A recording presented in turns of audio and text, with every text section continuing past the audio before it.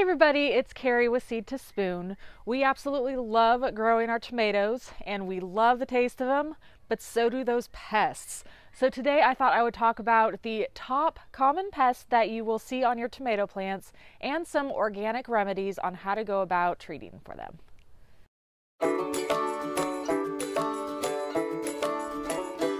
Talk about the most common pests that we see here in our garden, but if you want to see the full list of pests, check out our free app from Seed to Spoon. There's a pest section in there, so if you go to tomatoes and then click pests, it'll show you all of the lists of all of the most common pests that attack, and if you click on them, it'll go through all of the organic ways that we can go about treating for them too.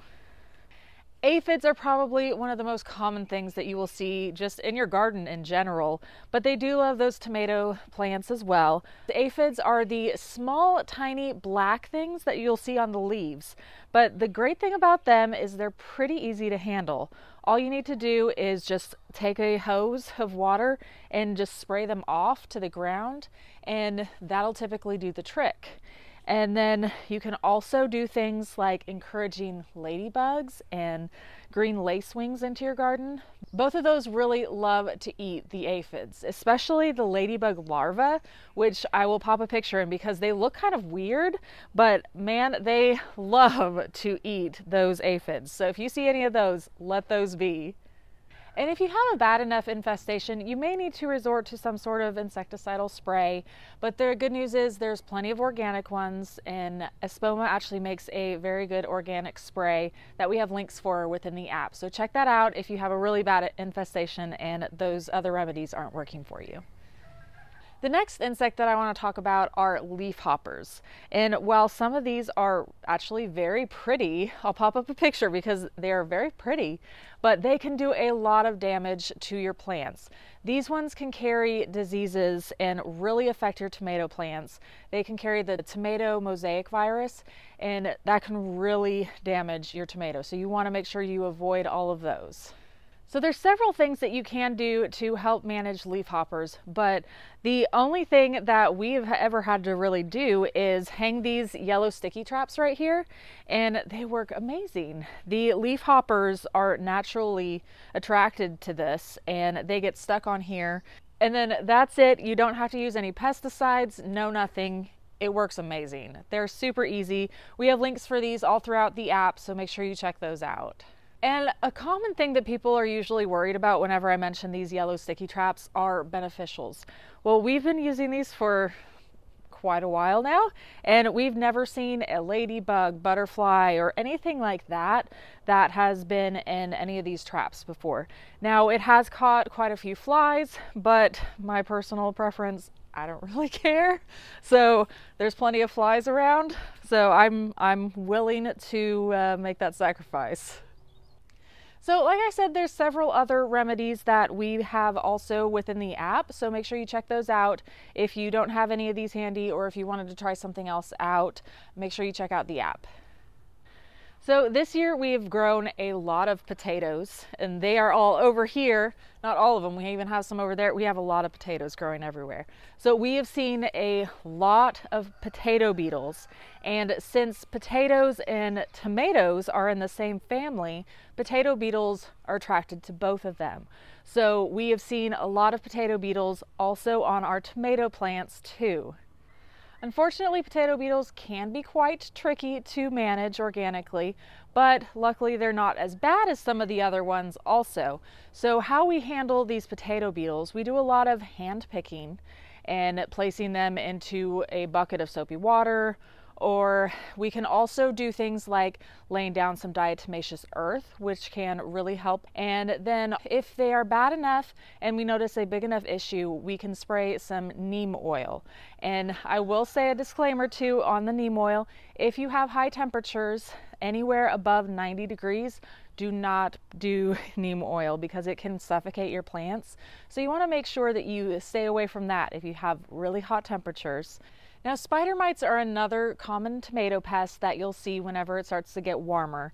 And while I say see, you may not see them because they are so tiny. They are very, very tiny. Now, spider mites can be controlled by a few different ways. They can be controlled again with a neem oil if you have temperatures under 90. And then also things like ladybugs, green lacewings, they can be really beneficial to come in and eat them. Then also you can make some homemade sprays with garlic or alcohol. We've done that before and it's worked pretty well. Now for the fun one, everybody's favorite, tomato hornworms. So while these are huge, they can be super hard to spot. They blend in really well to the plant, so they can be really hard to spot sometimes. But you will be surprised at how many you can find and how fast they can destroy the foliage on your tomato plants. So you really need to be paying attention and picking them off as soon as you see them. And so that leads me to the first one. We do a lot of hand picking. So we pay the kids $0.25 each for each of the tomato hornworms that they find. So we have a bounty on their heads. So whenever they find them, they're very excited. The chickens get just as excited to eat them. And then there's also a solution called BTK that is super helpful in handling any sort of caterpillar issues. So this one is naturally occurring and it won't harm anything except those caterpillars that are feasting on your tomato plants. So it will be a really good remedy for tomato hornworms. Another really unique solution that I want to mention is the use of predatory wasps. Now, I know when I say using wasps, people probably freak out because wasps get a really bad reputation, but these guys are actually really good to have in the garden. And if you ever see a tomato hornworm with those like white egg looking things on the top of them, that's the predatory wasp at work. So they land on top of them, lay their eggs, and it sounds really gross, but the eggs pretty much just eat the caterpillar from the inside out. So it naturally handles the caterpillar issue for you. And you can actually order predatory wasps, or you can check out your local nursery too. The next pests that I want to mention are birds. Now, as much as I love birds, I do not love when they go through and they eat my tomatoes. So we try to do as much as we can to prevent that from happening. And one of our favorite ways of going about doing that is having a motion activated sprinkler placed somewhere around the tomatoes or any sort of problem area that we have. And whenever that sprinkler senses motion going by, so whenever the bird flies by, it goes off. So that way it scares the bird away, hopefully, and they don't end up eating your tomatoes. We've had really good luck with having a motion activated sprinkler. Now, we've also done things like stationing fake owls around. Now you need to make sure you move them around because they will catch on to your trick really quickly.